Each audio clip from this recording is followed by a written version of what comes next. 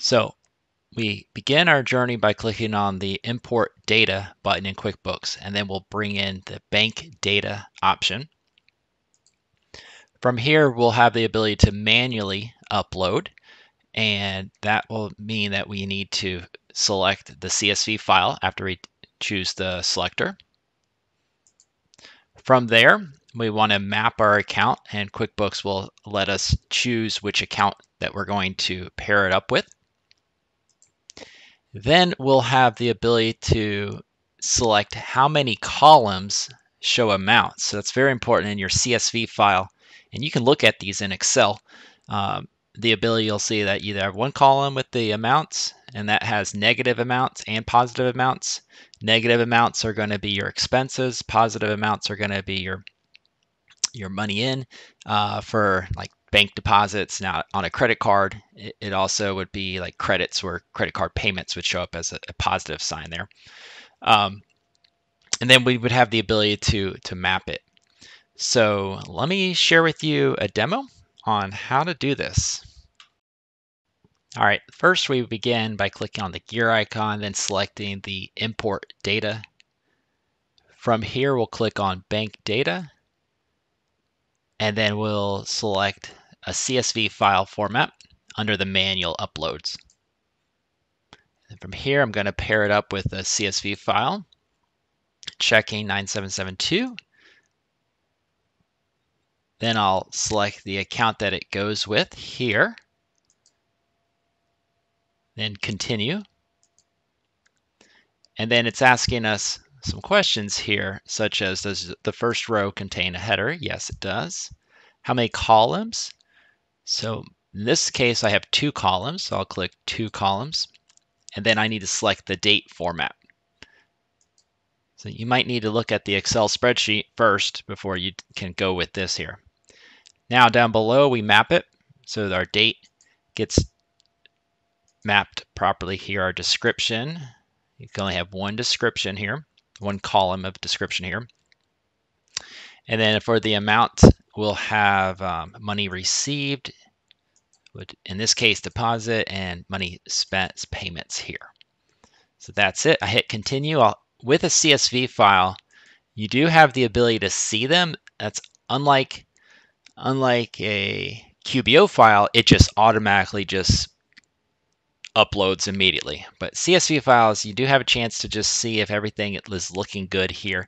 If you got to this stage here and you saw the wrong dollar amounts, so money in should be positive, money out should be negative.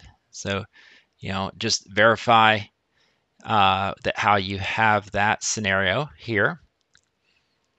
Okay, and then just click continue. Are you sure? Yes, 77 transactions, so I'm going to say yes. Import completed. Awesome. So here they are. Got my dates. I've got my descriptions. Okay, from the memo, and then I can see the money spent and the money received here. Looking good. Let me go ahead and import a credit card transaction into my credit card here, and this is going to be one column this time. So bank data, select files. I've got my credit card 0381.csv. I'll pair it up to the credit card here. Yes, one column, date format. And in this case, it automatically has paired everything up here accordingly. So I'm going to click continue and select all of them. I can see my dates are looking good. I can see, in this case, yeah, negative numbers are expenses, so Ubers are looking good. Payments in the credit card is going to be positive numbers. So when you design your CSV file, you can verify that. And I'm loving it. So click continue. 86. All right. Import complete. Perfect. So I start to see things are looking good here, perfectly here. Now let me go ahead and share with you what those spreadsheets look like here. All right, we're looking at the spreadsheets on the left. We have the checking account that I imported first. You can see how there's 2 columns.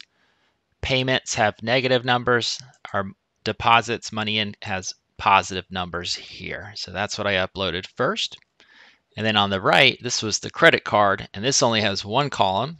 And again, just pay attention to negative numbers are your expenses, positive numbers in this case for a credit card would be your payments coming in, or if you had a refund, a credit card refund would also be a positive number as well for that credit.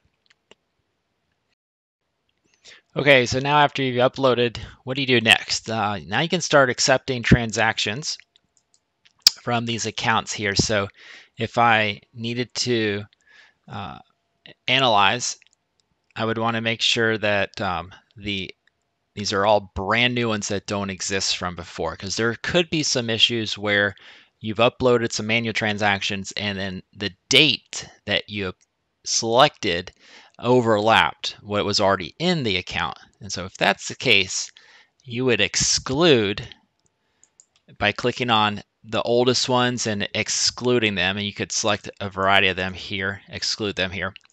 The other reason why it would be that is they've already been reconciled as well. So you certainly don't want to duplicate your transaction record. So you'd have to make sure that you're really up to date with your bank reconciliations.